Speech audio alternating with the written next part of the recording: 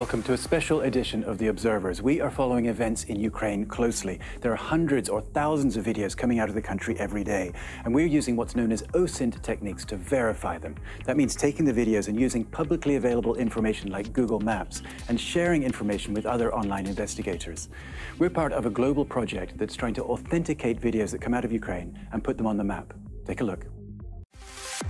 My name is Benjamin Strick. I'm the Director of Investigations for the Centre for Information Resilience, which is a UK not-for-profit based on looking and investigating and disturbing disinformation and influence operations, specifically around human rights abuses and conflicts like what's happening in Ukraine at the moment.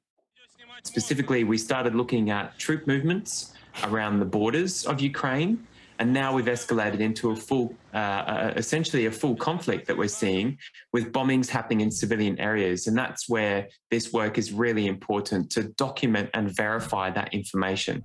So we have a map at the Centre for Information Resilience called the Russia-Ukraine Monitor Map. We've used open source software to develop a map that's crowdsourced. So a lot of members of the community are sending in submissions, are helping us verify this content. And we started to build that up. About mid-February onwards, we started to actually document conflicts on the map. So where there might be shellings, where there might have been bombings or gunfire and things like that.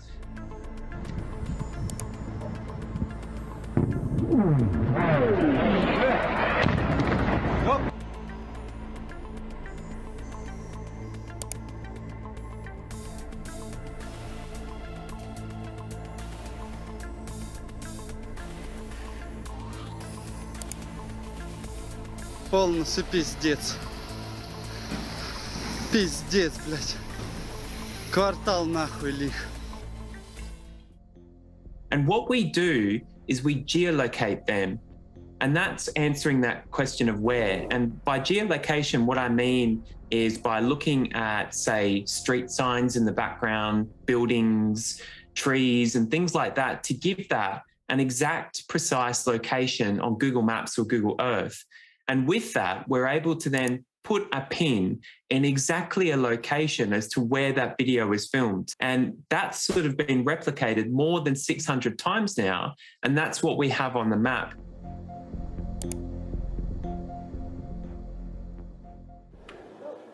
Десять, 11, 12.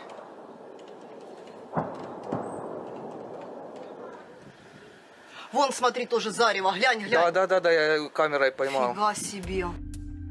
Each one of those pins represents a video that you might see on Twitter or a photo.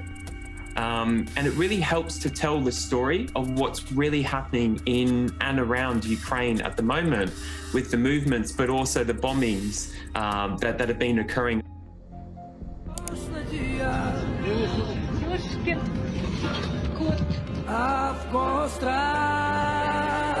Всю землю трупами закидали.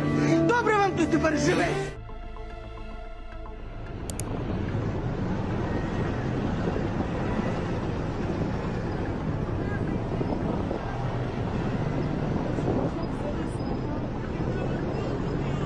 We have a mix of people that are contributing to the map. And I think this this plays into the effect of the community.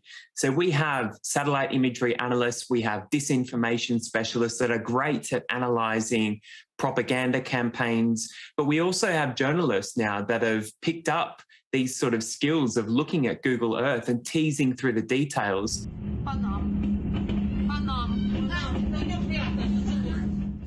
So this is footage that was uploaded in recent days of a bombing in Kharkiv.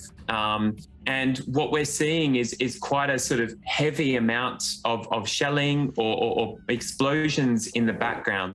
So we have quite a large car park down the bottom right in the video here. And we also have a car park over here. We've got quite a large sort of complex there, which means that there's obviously parking going on, which means that there's a lot of people that might be coming in and out. And we've got some flags down here. But what we also have in the background, which isn't too obvious on this screen, but we have a large tower here and a unique red building. Now, having a look around on Google Earth, we started to think about, could this be shopping malls? We had a look for telecommunications towers as well, which we're able to just type into Google shopping malls in Kharkiv. There's not too many very large shopping malls in Kharkiv, so we're able to dig through a few of them. And what we're able to do is to identify this shopping mall here in the middle. But what we're seeing is a lot of vehicle repair shops. We're seeing more vehicle repair shops and kind of like a trade area as well, which indicates that it's a civilian area, but also the fact that these bombs were dropped quite close to what is a shopping mall, a supermarket, and residential buildings as well. And that's just an indication of one of the videos that we've been verifying, which we have on the map with more than 600 of these videos now represented just as one of those. And so the importance of the map is not only to just verify footage, but also to counter claims by Russian state media and the Kremlin in regards to the disinformation that they're putting out at the moment about Ukraine.